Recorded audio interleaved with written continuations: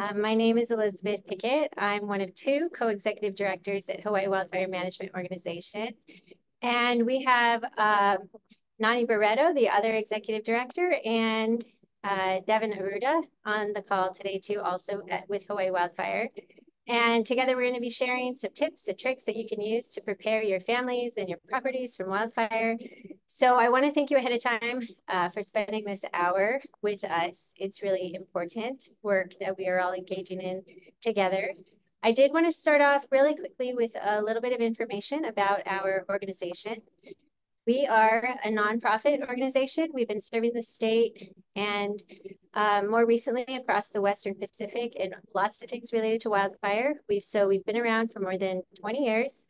And we started off on Hawaii Island, but spread over time to become a hub of wildfire information, planning, risk reduction activities, and fire science communication. So we work in close partnership with our fire and forestry agency partners and community partners and the university, all in order to collectively work toward increasing wildfire awareness and preparedness, and ultimately resilience for our people and places. Before we launch into all of the lessons and information for today, we wanted to give you the takeaways up front. So if nothing else, this is what we want you to leave here knowing today. We really want to point out that Hawaii is a fire-prone state. We are on par with the most fire-prone states in the country. 99% of our fires are caused by humans and human activities, mostly by accident, which for us, we find very hopeful because it means we can prevent them with better and more informed, careful behaviors. And we also want you to know there's a role for everyone to play when it comes to wildfire. It's really going to take all of us, each of us doing our different parts to keep our people and our landscapes fire safe. Firefighting is the last line of defense. We've had to debunk that myth quite a bit. Not all things fire are the fire department's responsibility. There's a lot of stuff that we need to do ahead of time, individually and collectively. And being proactive is really important. So a lot of programs and other kinds of support exist for communities who want to do their wildfire preparedness work ahead of time and do their part and be proactive. And we're going to cover that at the end of today's presentation. So with that, we do want to start off this webinar with some foundational information about wildfires in Hawaii. And ultimately, they've been increasing for several decades. And what we see related to wildfire occurrence in any place really is a combination or a result of what's happening with human activities, with climate, and with things that are combustible, and we call those fuels.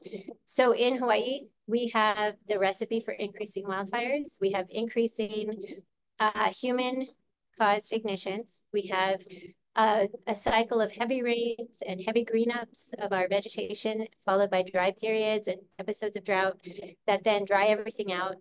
And we have non-native, fire-prone vegetation and highly combustible homes and towns. So to better understand all the parts and pieces of what's happening with wildfire and where we might be able to reduce risk and mitigate, we've developed this quick and easy way to talk about the story in a very basic form. So ultimately, Hawaii and Pacific Islands are burning, and it's because of those human-caused ignitions. And in Hawaii, that ends up being campfires, cooking fires, equipment, everything from utilities to mowers and welders, and things like that.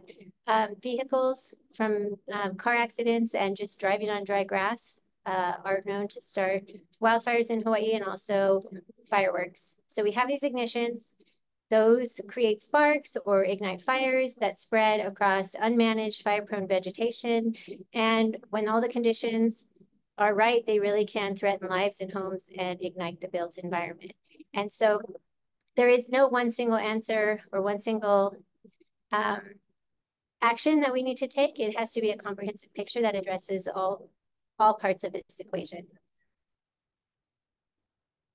So we're going to talk about that built environment part today. we're going to be diving into that pretty significantly and talk about how to reduce risk around the homes and neighborhoods so that they reduce ignition. But we do have this map right here of wildfire ignitions. We were able to track and record locations for fires that took place over a 20-year span. And we learned a lot of things by creating this database and these maps. And we want to point out some of those things that we learned. We did this by collecting all of our fire agencies' records and then mapping those fires. So the first thing to note is that fires are being ignited on both windward and leeward sides. On every single island in the state. Every dot on the map is a fire that required a fire suppression response by our fire agencies. The dots represent each fire, not the total areas burned. It just reports the ignition location. We do have those larger sea green shapes that show some of the larger acreage burn scars as well. But from this effort, we learned that wildfires are frequently larger on leeward sides, mostly because those areas are drier with large acreage of combustible fuels, but under dry conditions, really anywhere can burn. So this is an all sides, all islands kind of issue because you need both ignitions and burnable fuel to have wildfires. And we've started to see, we have ignitions and fuel everywhere in the state. So at this point, the greatest factor influencing wildfire risk is how dry the vegetation is at any given point in time per area and what's going on with the wind. So before we dive into the Ready, Set, Go preparedness, more formal information, we want to emphasize the idea that it does take everyone to protect our lands, our waters, and our people from wildfire. I mean, firefighters actually do a really good job of putting out our fires, but I'll stress it again that everybody needs to help prevent accidental fires. We can't accidentally light fires and cause sparks. That's the first of all of this. But then the rest is that there's a lot we need to do to manage our vegetation, to address combustibility of our building materials in our homes, and we have to maintain our yards, and we have to work around our neighborhoods so that they all better resist being ignited, and so that any fires that do come close and pose any threats, that we're ready to evacuate early and we have everything in place and ready well in advance. So the good news is that unlike other hazards, like a flood or a hurricane or something where you have no control, you have actually a lot of say over fire behavior because fire can only travel where there's fuel. And fuel is something that we can do a lot about because we can manage vegetation, we can reduce the flammability of the types of, by replacing combustible building materials with less combustible or non-combustible building materials. So we just want to remind you that throughout this whole thing, we want it to be empowering, and we want to remind you that you get the most safety and protection when you take proactive actions well in advance of a fire. And really, you're already doing that today by joining us. So we're so thankful for that. And in this workshop, you're going to learn more detailed strategies than just these bigger picture concepts. And we're going to provide you with lots of tips on the proactive actions you can already get started on, as soon as possible. And we will be following the details and the principles that are set forth in the Hawaii-specific version of the National Ready, Set, Go program. So from here, I'm going to hand it off to Nani, our other director, and she's going to get started with that deep dive into all the Ready, Set, Go details. And we'll hand it off between us to try to keep it interesting. So that's all you, Nani. Thanks, Elizabeth. And good evening, everybody. There on the screen is the picture of the Ready, Set, Go handbook. And at some point tonight, we'll drop the link where you can download that handbook. Like Elizabeth said, tonight you are going to learn about some simple and easy steps that you can do now ahead of fire season, really to increase your home survivability. That's the ready portion. To have situational awareness when a fire starts, that's the set. And then tips to evacuate early, the go portion. Please note that all of these recommendations are rooted in principles based on really solid fire science research into how homes ignite. The data, the observations, they come from experiments and models using what was learned during some of the country's worst wildland fire disasters.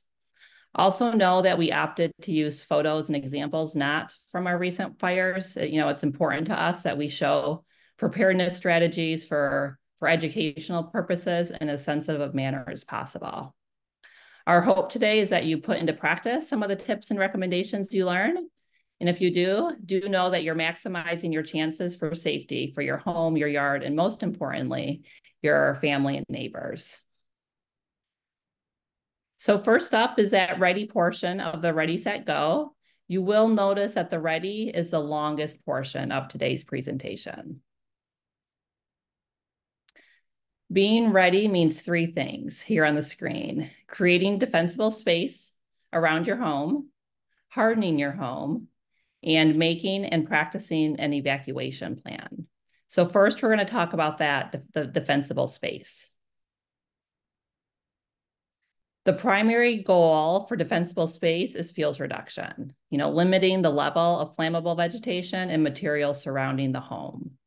Again, like Elizabeth said, now is the time to do it. We have to do it ahead of time, not when there's smoke in the air, not when you get the evacuation alert. The best time to do it is all year long, and really to do it as part of your regular housekeeping, your regular yard work. We as homeowners, we have to take primary responsibility for wildfire safety around our homes. So looking at this photo, or these two photos, a prepared home, let me mention a bit more about defensible space. So a prepared home means a defendable one. That's where the term defensible space comes from. Firefighters are absolutely awesome at what they do. They are trained to safely, efficiently suppress wildland fires, but there will never be enough resources to protect every home during a severe event. And even if it's just one home, they can't defend it if they have to sweep the decks, move the wood piles, move the patio furniture while trying to fight it. And they definitely don't want to feel like their life is in danger to protect our home. So let's look at these two pictures and think about what differences you might see. The one on the left survived a wildfire event. The one on the right did not. On the left, right away, you can probably see all the green vegetation. You might notice that the grass is short and hydrated. There's not a lot of dead vegetation around. There's no debris piles. The trees are spaced far apart. They're located further away from that house. Even the driveway there in the back, there looks to be plenty of clearance for a fire truck. And then that picture on the right, I know it's hard to see, but what you're looking at, those gray areas, those are ash. Those are remnants of 3 different houses that weren't able to be defended. They couldn't resist what probably started as an ember storm. You can see, all that vegetation, how overgrown and unmanaged it looks. Probably lots of vegetation too close to the house. Maybe the home was unreachable, unsafe for firefighters, probably a combination of all of those things. Defensible space makes a difference. And according to fire science research, it's not where a home is located that necessarily determines the ignition risk. It's the landscape around it, the defensible space, sometimes referred to as the home ignition zone. With that said, I want to show you the 3 ways that structures can ignite. It might be different than what you think. First, structures or any fuel can ignite through direct contact with flames. Second, they can ignite from embers, sometimes referred to as firebrands. Or third, they can ignite from radiant heat, which is when air gets superheated from a fire source and then comes into contact with something that has lower heat tolerance. In Hawaii, the primary way wildfires spread into the built environment is through ember and ember storms. Embers are those burning bits and pieces of vegetation. In our winds, they can carry them long distances through the air. So we need our homes and our yards to be able to resist those embers, which means we need to remove any chance that an ember could land somewhere on our property, smolder, and then ignite other nearby combustible debris. For example, the dry leaf pile that might be in our rain gutter or maybe underneath our lanai decks, even the dog bed sitting outside our back door. By the way, it's not uncommon for me to hear people saying that only the houses that are on the edge of a neighborhood and closer to the wildland areas are at risk of structure ignitions. This is not true. And I hope you understand now that it doesn't matter where your house is located. On a windy day, a distant wildfire can produce embers that can fly anywhere, long distances, including on top of that one leaf pile that's sitting under that one nook of that one neighbor's eaves that happens to be in the middle of the neighborhood. The good news, though, is that science tells us that there's a lot we can do in and around our homes to increase the chances of our home surviving an event like this.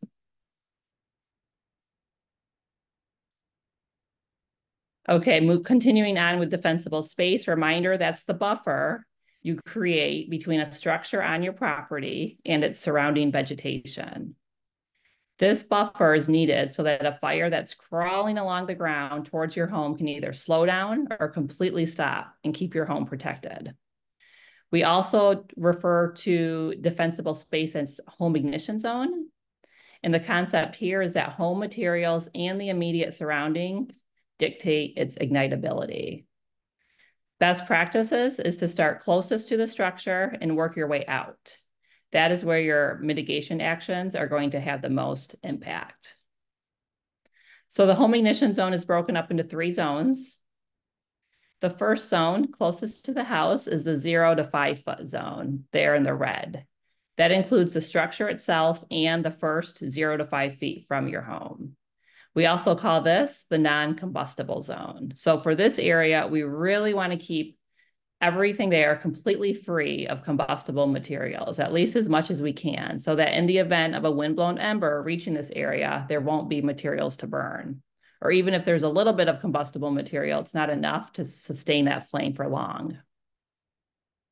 That next zone is the intermediate zone, which is 5 to 30 feet from your structure. We also like to call this the lean, clean, and green zone. So we want the vegetation in this zone to be lean or very minimal, spaced apart, both horizontally and vertically. We want the vegetation to be clean, that's having removed all the dead and dying vegetation and debris, and green, making sure the vegetation that is there is drought tolerant, looks healthy, green, that sort of thing. And then that third zone, moving away from the house, is the 30 to 100 foot zone. Plants in this zone should be low growing, well irrigated, and less flammable. That way they can reduce the speed and the intensity in the event of an approaching fire. By the way, it's not uncommon to have neighbors whose home ignition zones overlap yours. That means neighbors will need to work together to address their shared risks. If you notice vegetation in your yard is part of their home ignition zone, please be a good neighbor, mitigate that risk as soon as you can. This will protect you from fires coming from their side, and it will protect them as well. So please, as you start prepping your yard, think about these zones as you do your yard work. Focus first your time and your energy within that first zone closest to the home, the 0 to 5 foot zone, including the house itself. The biggest bang for your buck in terms of keeping your house protected will come from whatever you can do in this zone. And then after you've done the work there, you can continue working away from the house as your time and energy permits. And finally, think through any actions you might need to take on your perimeter so that there's greater safety for your neighbors as well. Finally, some practical tips. Let's start with the 0 to 5 foot zone. The main thing here is to remove all combustible or flammable materials or replace them with non-combustible ones. That's the main thing. Start by getting rid of all the dead and dying debris from the structure. Look at your roofs, your gutters, your lanai, your porches, your stairways, even underneath the posts. And then do the same in the first 5 feet around your house. Look for the dead and dying weeds, the plants, the shrubs, the trees, branches. Keep your lawn mowed short in that area. And then keep doing this sort of work throughout the season as things are drying up. It's really all about maintenance, year-round, maintenance. Also, if you have a propane tank nearby, create a buffer around it too. Get rid of any vegetation that might burn. Another tip is not to use combustible materials like bark, wood chips, or mulch. Instead, use hardscape like gravel, pavers, concrete, that sort of thing. Plants within this zone really should be limited to those that grow low to the ground. Don't have a lot of woody materials. Keep things that can be easily watered and maintained. This kind of landscaping is considered xeriscaped landscapes because the plants need little, sometimes no water beyond what the natural climate already provides, which makes it fire resistant. Try to limit combustible items on top of decks and lanais, things like outdoor furniture, planters. There have been house fires that started because an ember would land on outdoor furniture that was combustible. You can also reduce the ignition potential by moving any lumber or other combustible materials away from the house. Final practical tip for this first zone is to replace any fencing, gates, and arbors that are made from wood materials and that are attached to the home with non-combustible alternatives. Things like fire-resistant vinyl, rock, metal. You might also want to consider relocating your garbage or recycling containers if they're housed inside this zone, because these kind of receptacles can also create little nooks for ember gathering. Always remember, anywhere wind blows leaves, it can blow embers. Moving on to our second zone. This is the zone that is 5 to 30 feet from your house. Again, we're thinking lean, clean, green. Plants and trees should be minimal here, spread apart. Again, all the dead, brown, dying parts should be removed. Plants need to look green, healthy. They should be the type that can handle dry conditions, or at least need minimal watering. Be sure to remove branches that hang over the roof. These could potentially catch your roof on fire. Remove or prune any flammable plants and shrubs. Keep those fuel loads down. Regarding the grass, best to keep it mowed to a maximum height of 4 inches. It will reduce the potential of fire spreading along the ground. It could even stop the fire in its tracks. Side note on that though, don't forget, you don't want your mower to be an ignition source. So try avoiding mowing during the hottest times of the day or on a super windy day. Keep the equipment in good shape. We don't want any sparks. For keeping, let's see, I think did we skip a slide? For keeping, okay, yeah, this is still 5 to 30. For keeping vegetation lean, the goal here is to reduce what we call ladder fuels. Ladder fuels are vegetation that can carry a fire that burns in a low-growing vegetative area to nearby taller vegetation. Examples include things like low-lying tree branches or shrubs and trees under a canopy of a larger tree. This is also the zone where you want to think about replacing any dry, fire-prone plants with more fire-resistant plants. Sometimes we call these plants fire-wise plants because they're less likely to ignite from embers. They're often native. Native plants are already adapted to this climate. They tend to be drought tolerant. They usually produce minimal leaf litter. Thanks, Elizabeth. She dropped a link in the chat if you want to download a bookmark that has a list of fire-wise plants on it. The last practical tip for this zone is to make sure your home is accessible by the fire service. That means driveways and roads need a clearance of at least 14 feet wide and 14 feet tall. You also want to make sure your address is visible so the fire department can locate your house. Oftentimes this idea of accessibility is overlooked. So just remember to think about that as you're thinking through your preparedness plan. So that concludes the yard work portion. Now returning back to the 0 to 5 foot zone where the actual structure is located, home hardening. Homes that are hardened are just less likely to ignite, period. Home hardening includes non-flammable construction materials and a resistant building design. So let's start with a definition. Home hardening addresses the most vulnerable components of your house with building materials and installation techniques that increase resistance to heat, flames, and embers. It's a very important aspect of your home's survivability during a wildfire. Any openings, areas where combustible debris accumulates or where embers can get into your home, it can result in a structure fire that starts from the inside out. So going back to our Ready, Set, Go handbook, on the right-hand side, that's actually the centerfold of the 20-page Ready, Set, Go handbook. And it walks you through every aspect of the housing materials and installation procedures for how your house can be hardened and better protected. It is important to remember that home hardening requires you to think about really anywhere embers could possibly get into your house. Think about the gaps, the cracks, the uncovered vents, anywhere leaf litter and other debris might accumulate. We usually see the homes ignite when embers get into those little crevices and into the house. Home hardening can be done during the original build, which is obviously preferred, but it can also be done as a retrofit later on. Every little thing you do, every replacement reduces risk and helps a home withstand wildfire. So some tips for hardening are here. I always start with roofs, and I actually don't see it on the screen, but they are the most vulnerable surface because embers can land and get lodged and then start a fire. Roofing material that's fire resistant and will help keep the flame from spreading is what you want to go for.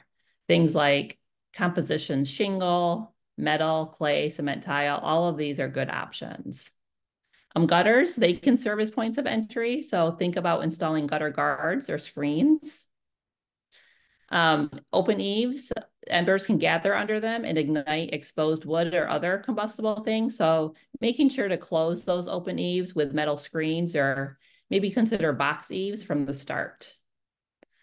Attics, embers can enter attics or other concealed spaces. So vents and eaves are particularly vulnerable. Try screening vent openings with 1/8 inch metal screens. Fencing, we talked a bit about that already. Fencing that is combustible can become engulfed, and if attached to the home sidings, it can carry the fire right to the home like a wick. So we always encourage people to consider separating the fence from the house with some sort of metal or other non-combustible barrier. And then the windows, dead or dry plants near windows can be ignited from embers and generate heat that can break windows or even melt the frame. So try to remove vegetation that's around or under the windows. Here's a diagram example of parts of the house to think about when hardening your home. The left side has building materials and installation techniques that are not ember resistant, the red. And then the right side shows building materials and installation techniques that harden the home and increase its survivability. For example, eaves, you're going for the closed ones, not the open. Siding, consider the fiber cement board versus wood shingles. For windows, we've got the dual pane tempered, including screens where you don't want single pane, no screens. Consider rock as mulch instead of wood chips. And remember your decks. Instead of redwood with the standard spacing, consider something that has less spacing.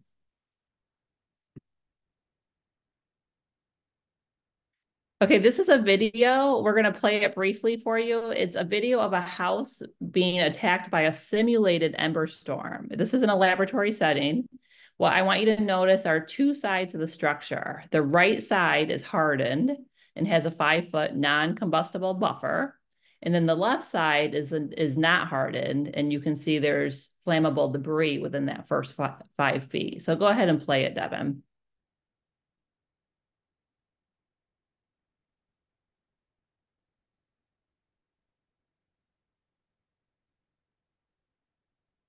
So here's the house. Again, this is in a laboratory setting. They have it's a simulated intense ember storm that's happening. Left side has that debris caught fire pretty quickly, engulfed the home.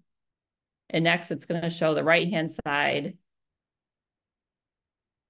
that stayed clear of ignition, hardened, no combustibles in that first 5 foot.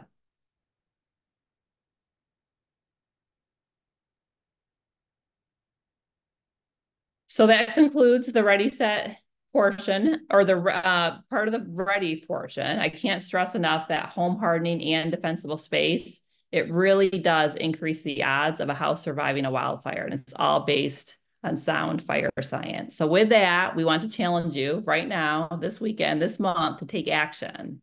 We are holding a raffle. Everybody here is eligible to play. And if you're watching this on a recording, you are also eligible.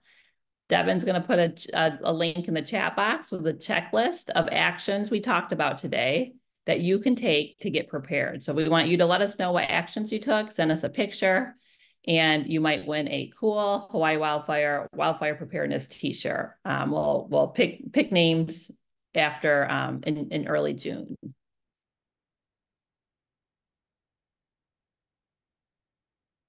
The third piece of being ready, remember, we're systematically walking you through the contents of the Ready, Set, Go handbook, is all about evacuation planning. So you guys have heard enough about me. I'm going to hand it off to Elizabeth, and she'll take it from here. Okay, thanks, Nani. And first, I want to sort of verbally acknowledge that we've been let know that the chat box, it has for some reason been disabled. So we'll work on that on our end.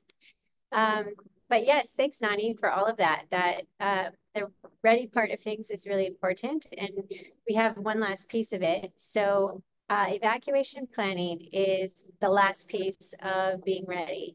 And this includes writing out your plan, and also remembering to update it yearly because things change, contact numbers change, etc. And so you also want to not only develop it and update it, but each time you have an update, you want to practice it. So that means grabbing your go bag and leaving the house, practice your evacuation routes well in advance of having to do it in a fire event. So when we say go grab your go bags, that means they should be packed ahead of time and placed in a convenient location all year long. And remember that evacuations are stressful. It might be smoky. You might have to change routes. And so those are all the kinds of things that you want to have simulated and thought through and kind of practiced ahead of time. So a piece of that is making sure that your whole family is involved and that everyone is aware of what's going to happen and some of the alternatives in case of a wildfire event. And practicing ahead of time is super important in terms of being prepared so that you've done it before. It's not the first time. You're not figuring things out as you go. And then we're going to talk a lot as we go, and we're going to emphasize over and over again that we want you to be ready to evacuate as early as possible, even before you've been told to. And a lot of times your safety and it depends on it. Your safety depends on it. And also there's a lot more to benefits of evacuating early for the whole entire fire event and for your community. So we want to think through also that helping others that helping you if you don't already have an evacuation plan and you need a template. We want you to know that there are templates inside of the Ready, Set, Go preparedness guide that you and your family can easily use so that your evacuation plan is in writing, it's on paper. After thinking it through and noting all of your information, it's good to practice it and to keep that plan somewhere handy, somewhere accessible. Maybe taped on your safe or on your refrigerator or even inside or on top of connected to your go bag, places like that. Mainly somewhere that's super obvious, it's easily accessible, maybe somewhere where you see it all the time and you can't help but be aware of what it says, somewhere you will remember. So once you've made it, here, when it comes to practicing it, we want you to add in a few factors. So remember to consider any vulnerable neighbors in your planning efforts and in your practicing, and or helping them develop their own plan.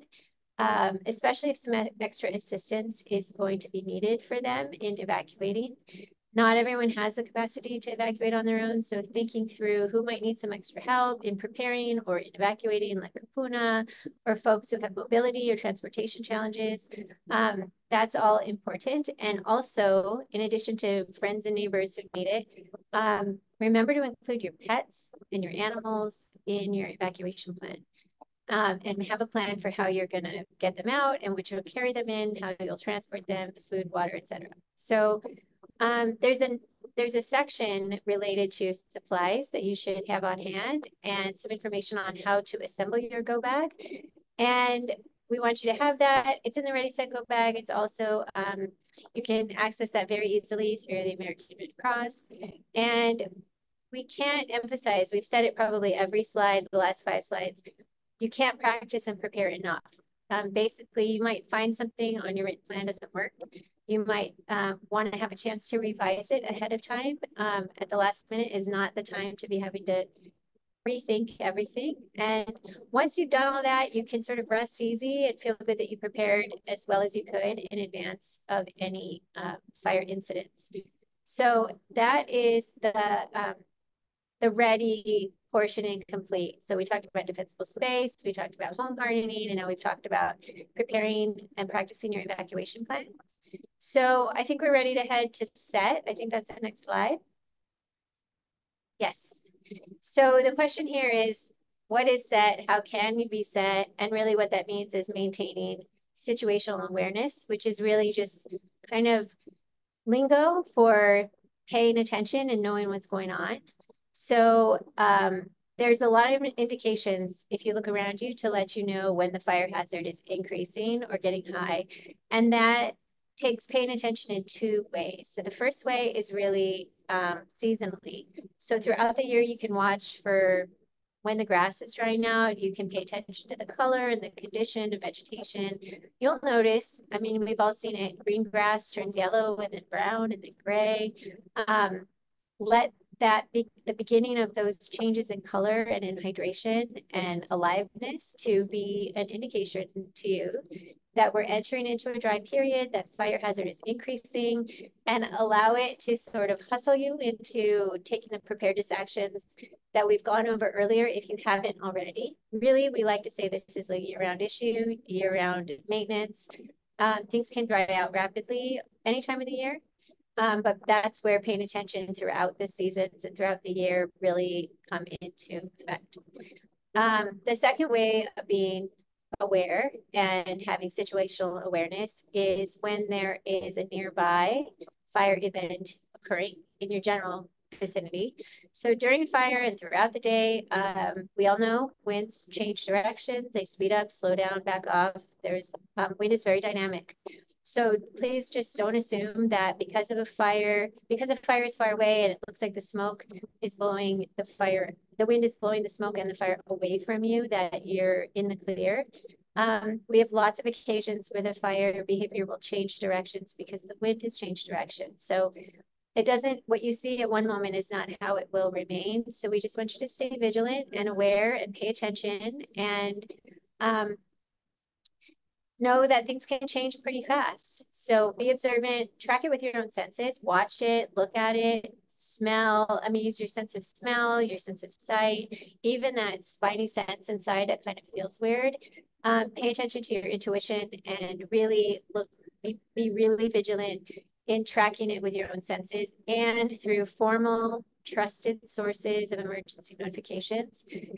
All of that together will help you and your family be safe in the event of a nearby fire. So we wanted to take you back to what Nani was sharing with you in the beginning when she talked about the different ways that fire spreads. So remember that fires don't only spread through direct flame contact, but also from superheated air and from embers that float and land wherever, sometimes miles away from where they originated, and they can land on all kinds of debris. Like she said, roof gutters, green waste piles, all the little nooks and crannies in your home or on your roof, and really they can enter through windows and through vents and other things and ignite something inside and burn your house from the inside out. And so we just want you to be aware of all those different ways that fire behaves, so that you know what to be paying attention to and what to be aware of. And we say this not so that you live in this constant state of fear or panic. That's not the idea here. This is just really to give you kind of what we call like the fire lenses, so you really understand what you're working with and how to be safest with all the considerations. So you can just pay attention to your own sense of things and use your own critical thinking and your own informed sense of how fire works to track what's going on. So the last section here is go. And this part, actually, we said we had all those takeaways for you, but this is another huge takeaway that we want you to leave here with. So actually, if you forget everything else, this is really a big deal. Are you ready to go, and are you ready to go early? I mean, the idea is you need to be ready ahead of time. Your house, your home, your yard, your plan, you've been paying attention. So plan to leave early and to take your go bag with you. That's already ready to go in an easy place. So when you are planning and writing your evacuation plan, you do, like I said before, you want to have several travel routes planned out.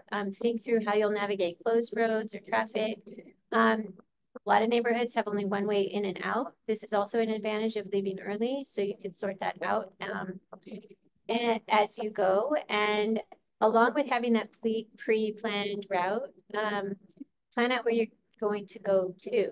So you might have an evacuation shelter option, which you would be notified of during any event.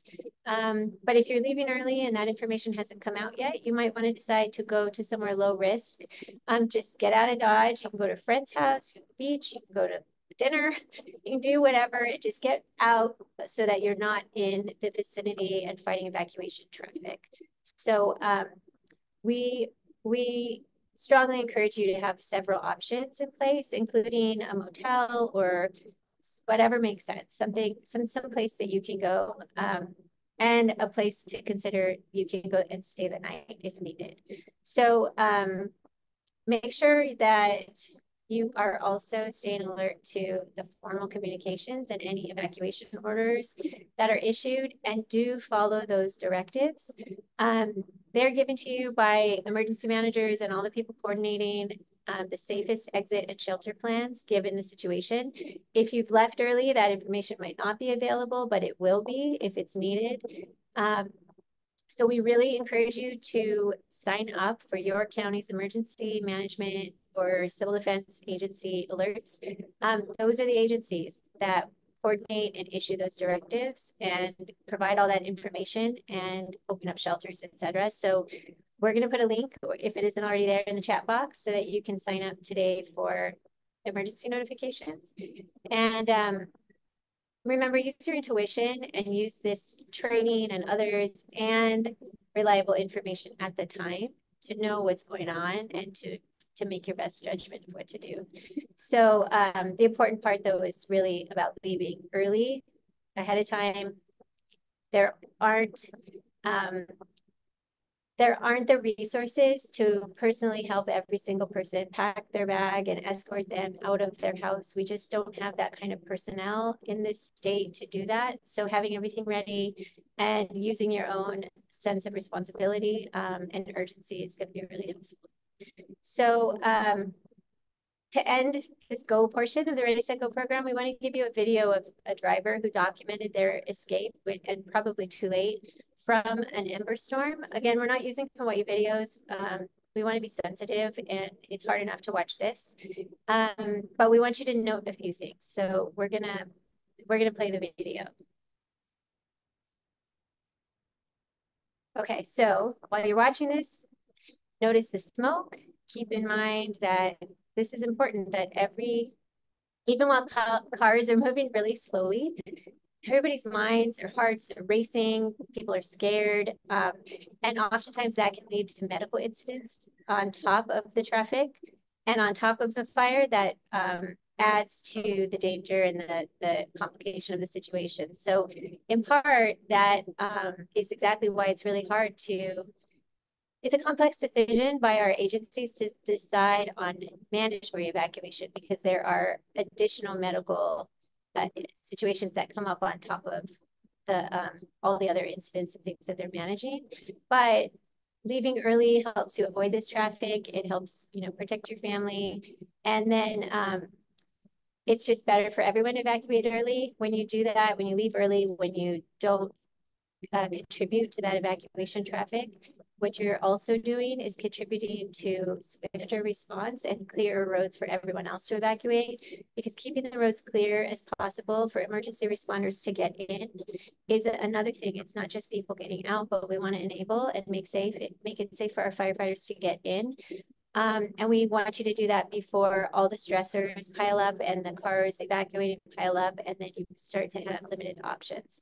So I started to say this earlier, but essentially, if you've been paying attention all season and then all day or what night during an incident, and you're ready and you've been using situational awareness to track what's happening, You can use your own judgment to leave early, and you can do it way before anybody tells you that it's required. And then you can go, I always say, with the peace of knowing that you and your home and family are as protected as possible that you could have done, because you did all that preparedness work ahead of time. You made your home and yard ignition resistant. You planned it out. You did your best, and you had all these tools, and that's what we're trying to provide you with today. So I said it probably 10 times, but the point is just leave early. Just go. And so with that, I think that might be my last slide for this portion, for the Ready, Set, Go portion of the program. And it coincides precisely with the more detailed information that's within the Ready, Set, Go preparedness guide. We are going to put that in the chat box as well. We also have it available on our website. And I want to take a minute to summarize what we've covered today. So we're challenging you again to take action around these principles. And we want you to have your yard ready with defensible space. We want your home to be guarded with non-combustible building materials. Your family should be prepared well in advance with your evacuation plan, not only developed, but practiced and updated annually. Don't forget to remember your neighbors and your pets. And then we want you to be set all year long, stay alert throughout the year. Notice when things are getting dry, notice when the seasons are changing and fire risk is increasing, and stay super alert and tuned in and informed, paying attention during any incidents or fire events that are occurring. And then finally, go, leave early, if at all possible. So if you follow those recommendations, you at least have that comfort of knowing you've done all you can. And we have all these materials and information available digitally. Paper copies are also available if you would like to request them. And we also invite you to request them in bulk if you have an opportunity to distribute them more widely within your neighborhoods or your social networks. We're going to post that information in the chat box, and you can also go to the HawaiiWildfire.org website. So with that, I think I'll hand it off to Nani to sort of close us out and finish up with the rest of this information. Great. Okay, so additional resources before you leave the webinar.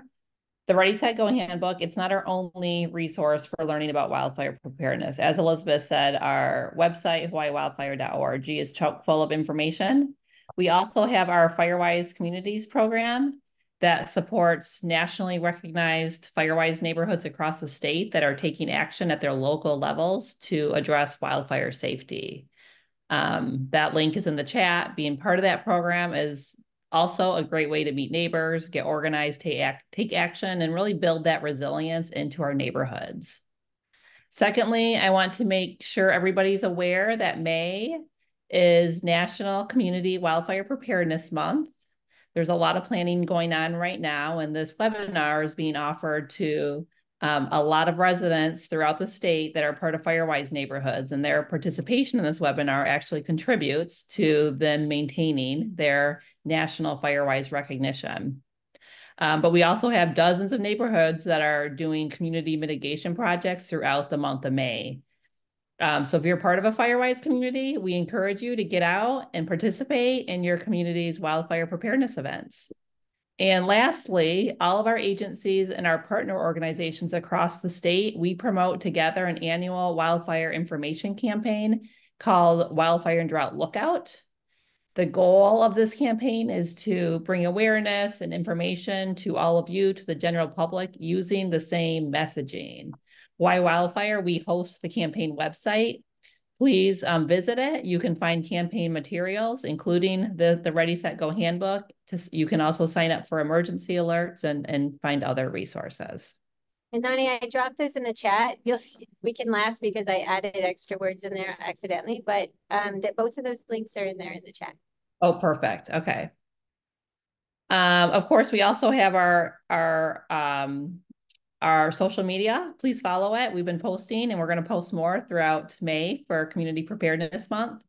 Subscribe to our Hawaii Wildfire newsletters. That way you can stay up to date on the latest and greatest. We put out wildfire-related news, tools, opportunities like this where you can continue to learn in other communications. So lastly, I just want to thank each of you for being part of this annual event. We really are so grateful to everybody for their partnership in this work with us. So many of you have reached out in the past 8 months looking for ways to join the cause, to get prepared, to do it right. We are really honored to be able to support you in your efforts.